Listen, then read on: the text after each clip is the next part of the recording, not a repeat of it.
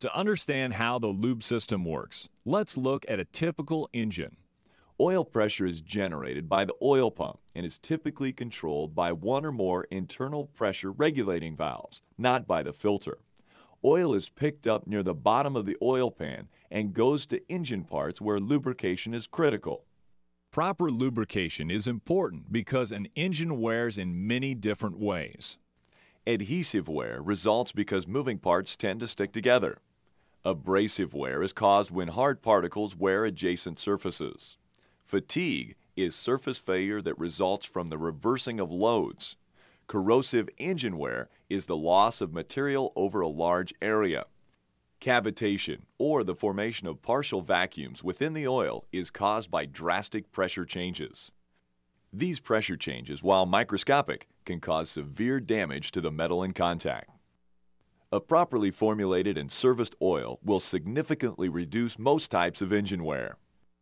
Oil, with its additives, aids the engine in 5 significant ways. It reduces friction and wear by placing a lubricating film between moving engine parts. It also carries heat away from the high-temperature regions of the lube system. Oil helps seal the combustion chamber, protecting it from damaging particles, and then cleanses the system by carrying those particles away. Finally, the oil and the oil additives defend against corrosion by surrounding and neutralizing acids that are formed during the fuel combustion or oil oxidation process. As engines vary, so do the types of oil. The American Petroleum Institute, or API, has developed the API designation to help consumers choose the proper oils for their application. The top of the designation gives the oil's performance quality. The center describes the oil's viscosity, and the bottom tells whether the oil has any fuel-saving properties.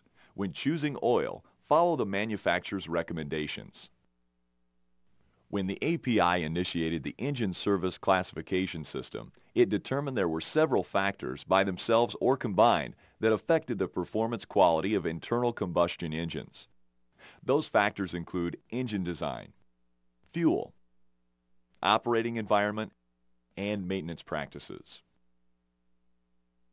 While proper lubrication is of critical importance to the vitality of your engine, so is the proper filtration of the lubricating oil. The filter serves to promote long system life by keeping damaging contaminants away from sensitive components. To illustrate a filter's purpose, we'll use this window screen as an example. A screen in front of an open window is used to remove insects, leaves, and other contaminants from the air that passes through our homes. In much the same way, filters on your engine are able to remove microscopic contaminants. This keeps your engine clean and efficient for hundreds of hours or thousands of miles.